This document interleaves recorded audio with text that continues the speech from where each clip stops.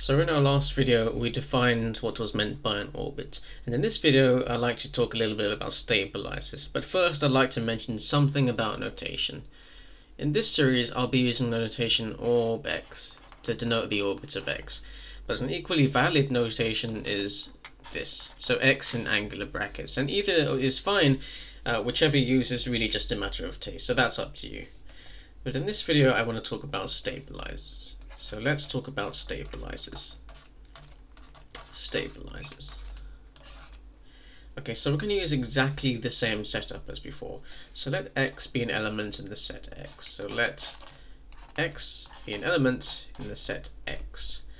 And I'm also going to let G be a group acting on x. So let G be a group acting on the set x. So acting on x, and this is exactly the same setup as we used for the orbits in the previous video. So what's my definition? Well, here it is. So I define the stabilizer, which I'll write as stab of x, and an equally valid notation is G subscript x. It really means the same thing, and whichever you choose is a matter of taste.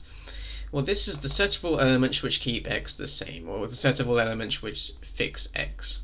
So in other words, that's the set of all elements G in G such that Gx equals x. Okay, now one element that you know for sure which will stabilize x is the identity element. You apply the identity element to x, it does nothing, and you get x back. So what does this mean in the context of shapes and Platonic solids? Does this have a physical meaning? Well, yes. We could, for instance, picture a tetrahedron. So let's draw a tetrahedron.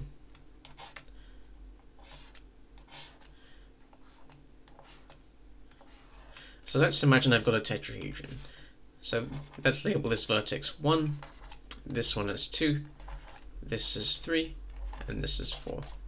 And I want you to imagine that I'm placing the base of this tetrahedron flat on a table. So the triangle 2, 3, 4 is right on the surface of a table. And let's imagine that I want to fix the vertex 1.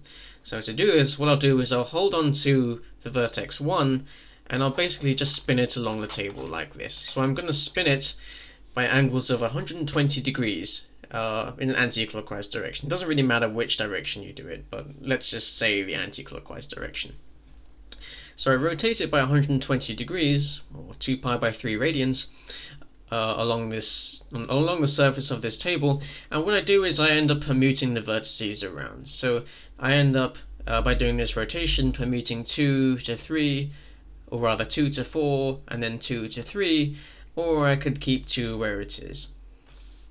So by doing this, by fixing 1, I keep 1 where it is and permute the other vertices. So if I were to write out the stability subgroup of this group, what I'd end up with is that the size of the stability set has 3 elements, namely the 3 different configurations of this triangle. So in other words, the stabilizer of an element x, so if x were a vertex, then the size of the stabilizer is 3, because as you saw, there are 3 different configurations which these 3 vertices can have. So that's what I mean by the stabilizer.